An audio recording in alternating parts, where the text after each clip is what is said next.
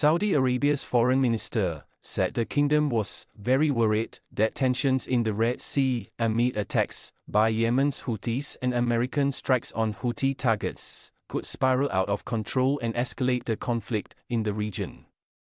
"We are very worried.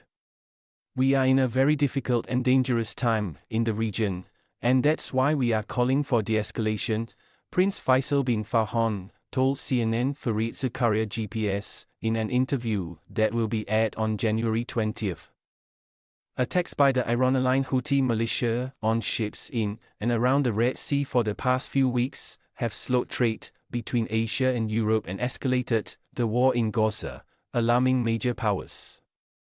The Saudi foreign minister said the kingdom believed in freedom of navigation and wanted tensions in the region to be de-escalated. "We of course believe very much in the freedom of navigation. And that's something that needs to be protected. But we also need to protect the security and stability of the region. So we are very focused on de-escalating the situation as much as possible," he told CNN.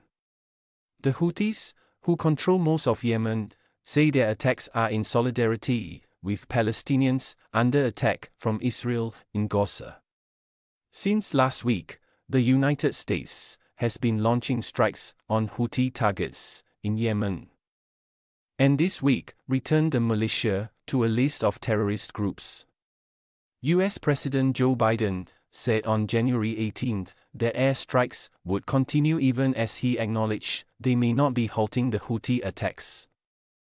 The confrontation risks an expansion of the conflict beyond Hamas-governed Gaza, where the local health ministry says over 24,000 people, or more than 1% of Gaza's 2.3 million population, have been killed in Israel's assault.